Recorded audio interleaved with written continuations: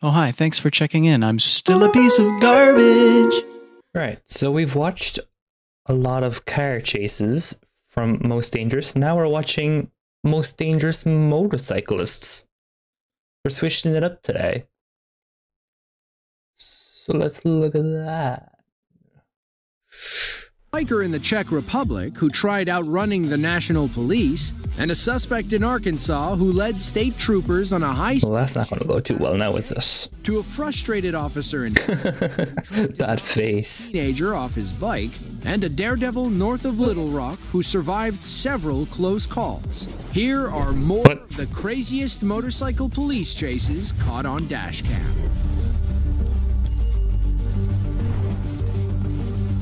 Number 7. 9th of 2024. June 9th. Now we're back in Arkansas. Spotted a suspicious individual sitting on a motorcycle near a local gas station. He drives forward and performs a U-turn at a different station. Why? The suspect hits the throttle and takes off down a side street. He then led state troopers on a high-speed bike race through multiple residential areas. According to their radar guns, okay, but what was he actually doing? Upwards of 130 miles per hour. This made it extra dangerous for police, as they couldn't risk bumping him at such high speeds. That said, they had no problem hitting him whenever he slowed down. You shouldn't hit a bike regardless, whether you're a cop or not. I get you have to stop them and all, but doesn't mean you have to crash into them. It's a bit over the top. Speed's 88. Lurk, thank you for the lurk, Sunny.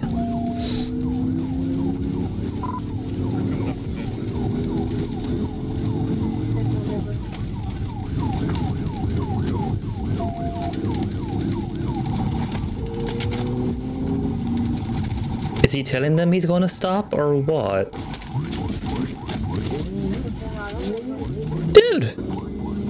The cops have no chill. They're gonna bump him again, aren't they? Or did they bump him? Nope.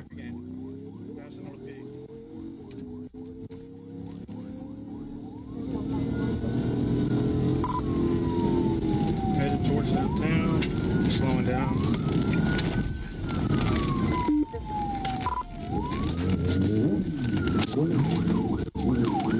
Is he's gonna... I'm surprised he hasn't stopped yet. Oh my god. North and north. Now he's just on the footpath. It's like, you can't go here, only I can. Just pull over and take the ticket. It would be that easy, wouldn't it? Just to pull over and take the ticket. North 7. West on North 7, turn north low. But most people don't do things the easy way. You can see clearly where the posted speed limit is 25 on these roads. That didn't stop our suspect from going over twice the legal limit. Now, we can't tell if he's veering off-road because he's trying to lose the police, or if he's having trouble maintaining control of his bike. It's probably suffered some damage by now, as it's been hit multiple times by the front end of Trooper Rome's cruiser. If they're lucky, our biker friend might crash near the police department. According to our officers, he's heading right for it. No traffic, no pedestrians. Okay, regardless if you don't know the area, why would you go in the direction of the police station?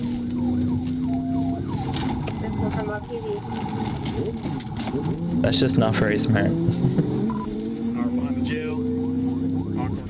A few moments later.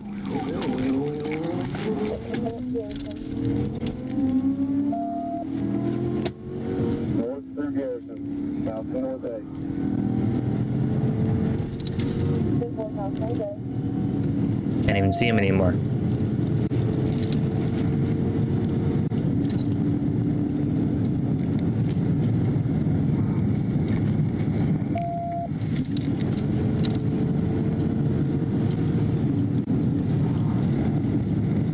That's North J. John, 100, no traffic. No one's walking. I'm coming up to North Exit, North 6 again. North 6 again. So, like, is he gone, or is this where he crashes?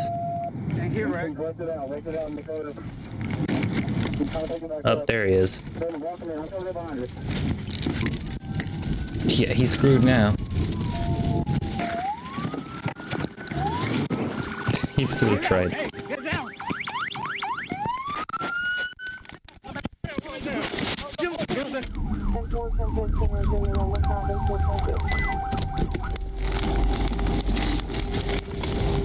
Did I just have to have subtitles on for these? Can't hear over the sirens. Felonies! Get up!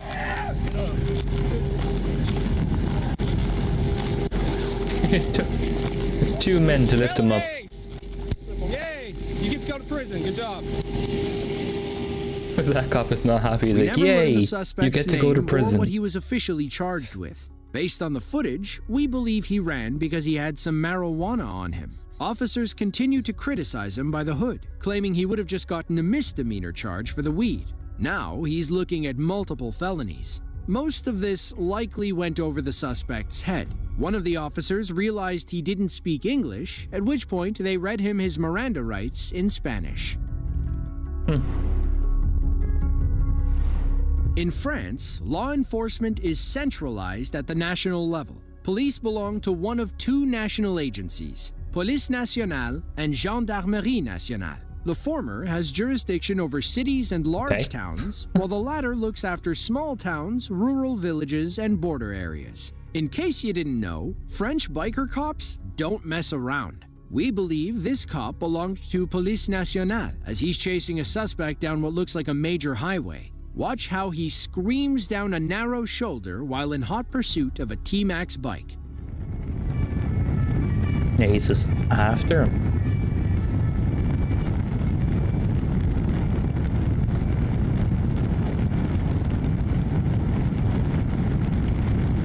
How is a biker cop gonna catch a biker though? Never seen it done.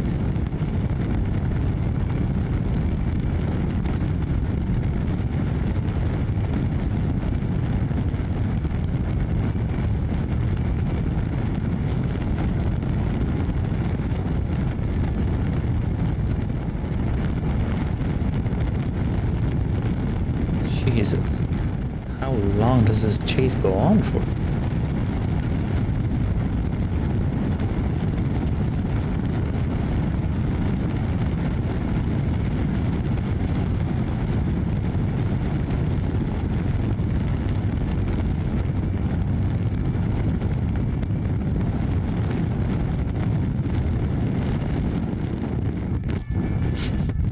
Whoa.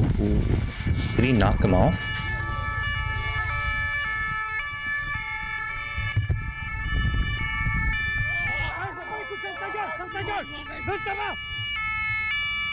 Jesus. Let's rewind to the exact moment when our suspect crashed. You can see our suspect in the bright green vest as he gets into the left lane. It's not the best disguise to wear when committing crimes in France, but we're guessing he didn't plan on running that day. He veers right and nearly crashes into our officer even though the left lane was wide open ahead of him. We don't think he contacted the officer's motorcycle. Instead, he clipped the back of that silver car and lost control. Our officer cuffs the suspect, but then notices that his bike has fallen over in the middle of the road. Thankfully, it didn't look like anything broke. How embarrassed would he be if, after all of that, he broke the bike because he forgot to lower the kickstand?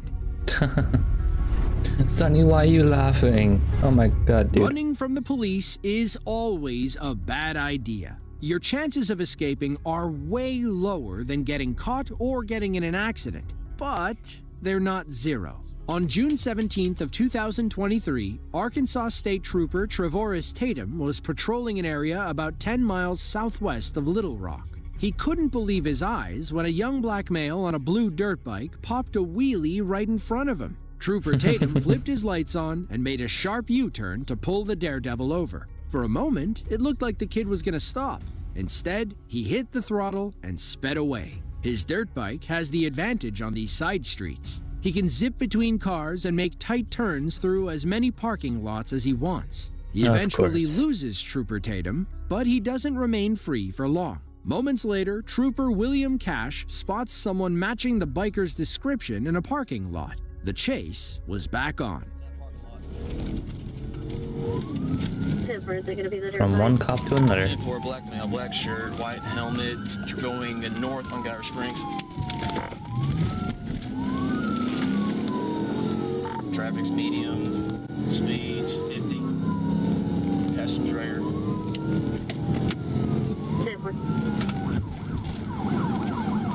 20. That's 25, 10-4. First, go northbound. Going under 30. Copy northbound, going over 30. North officer, that unit's in at 1063, 1063.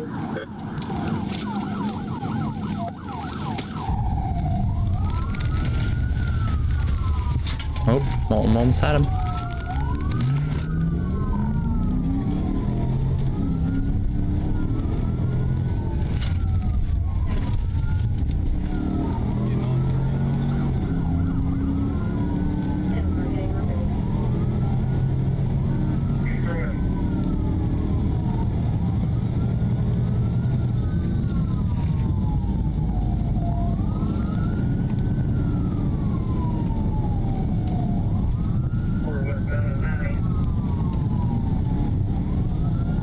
Now what's he going to do? Open road, easy to pit him.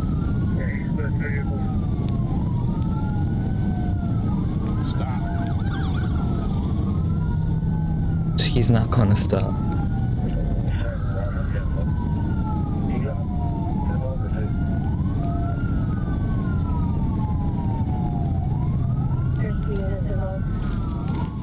And off he goes.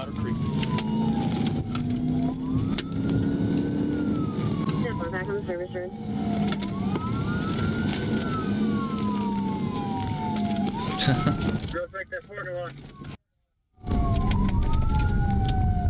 These 3 cop cars chasing him.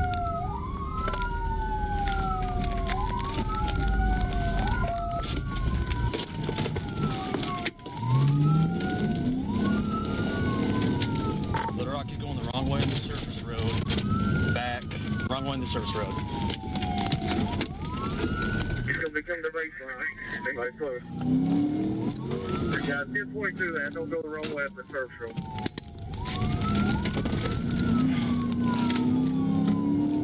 He's going to be back going towards, baseline. Wait, did they lose him?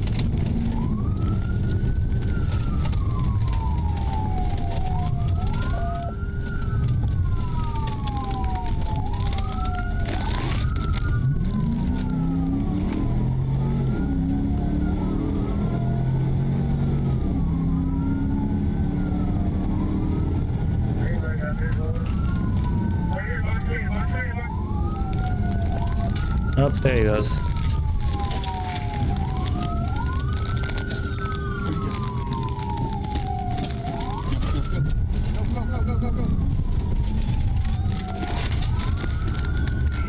Going back towards 30 West. Going back towards 30 West to get on that surface road.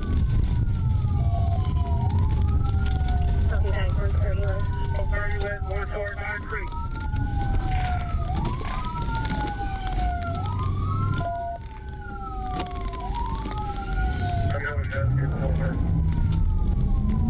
He's going the wrong way up 30. He's going east on 30 up the shoulder. Why are we watching this cop's perspective then? The strategy worked. Police ultimately lost sight of the bike and called off the chase. It's unclear if the biker was ever caught or if police got a better description of him. Running from the cops is always a bad idea. This kid got lucky this time. If he tries it again, the odds won't be in his favor. Clearly. In Thailand, policing falls under the authority of the Royal Thai Police. The National Police Force is often recognized as a fourth branch of the Thai Armed Forces, as it undergoes similar training procedures. In June of 2021, a few Royal Police officers were tasked with taking down a local street gang full of teenagers on motorcycles. A few bike cops intercepted the gang as they crossed paths at an intersection. They couldn't get everybody, but maybe they could stop a few of them at least. Damn, we're all the way in Thailand.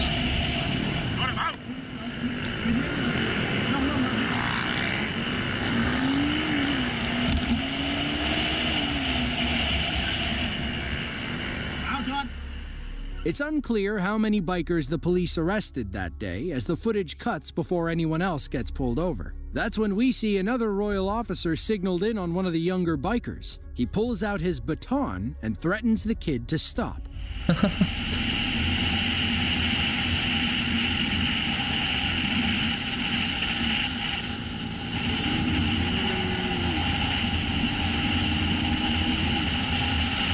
Can we talk car dash cams were bad?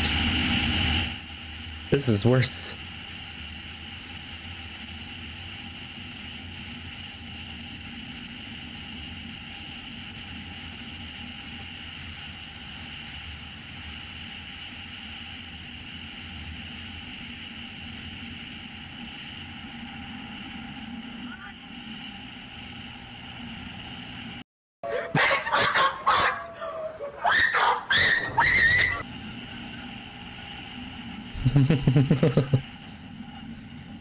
The kid's face.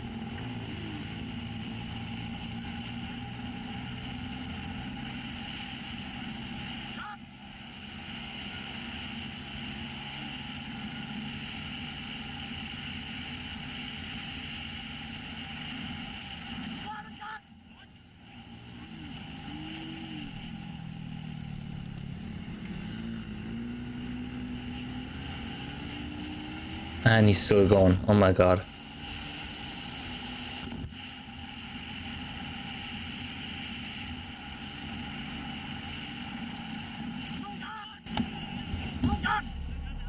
Unfortunately, the clip ends before any arrest is made. It looks like the teenager ultimately stopped after his death-defying chase. From what we can gather, he was crying in the end and didn't want to get arrested. Gee, we wonder why. I think everyone does. April 14th of 2023. State Trooper Tyler Langley is patrolling an area near Route 64 in Conway, Arkansas. He's looking for a suspect on a high-performance sports bike and finally spots him trying to get back on the highway. The suspect sees Trooper Langley and immediately spins around. He nearly leaves police in the dust as he hops on I-40 East. Nearly, so he doesn't get away fully.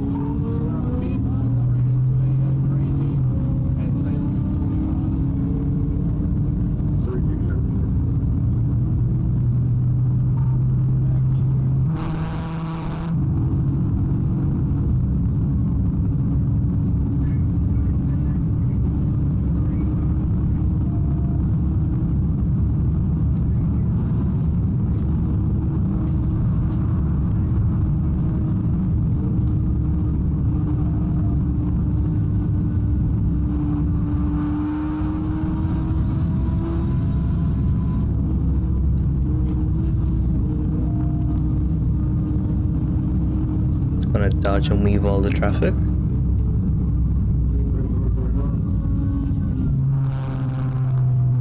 Come on, Karen, move out of the way.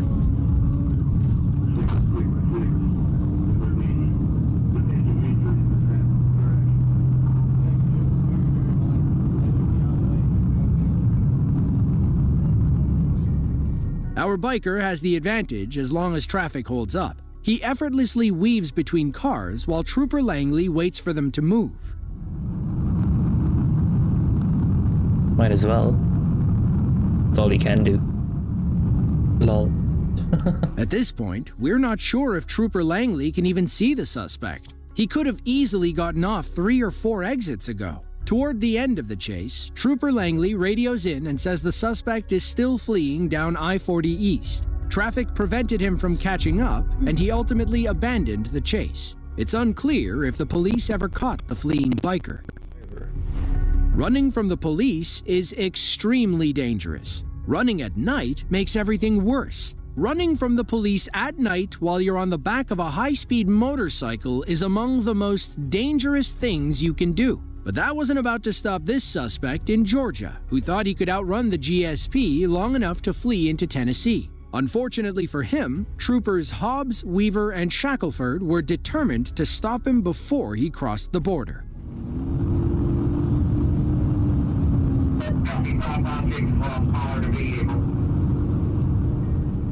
Trooper Shackelford becomes the lead car after Trooper Weaver loses power. He eventually pulls alongside the biker and tries pushing him onto the shoulder. Ideally, the move gets the biker to slow down, at which point other officers can arrive and box him in. The move doesn't work, but Shackelford notices something crucial about the rider. He's having trouble controlling the bike at high speeds. If Shackelford can position himself just right, he can probably get this guy to panic and crash. Oh my god, the cops' lights, holy shit.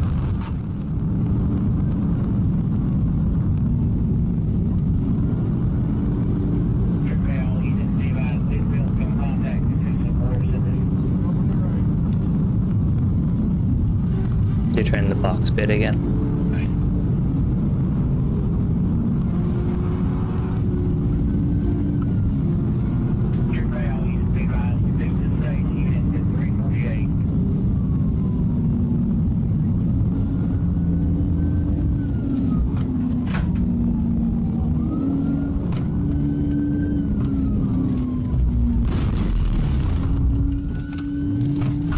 Yep, still gone.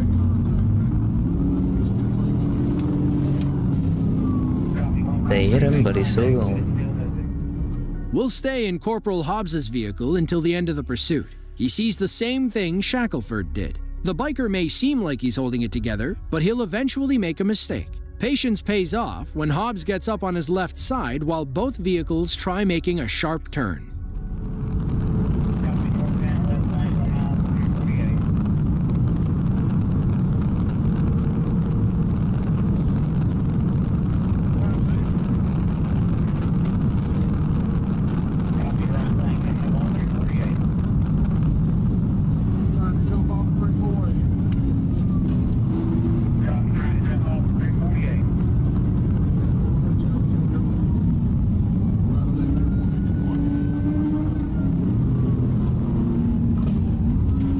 Is that gonna work though? He's 1050. The hell's a 1050? I guess that's a 1050.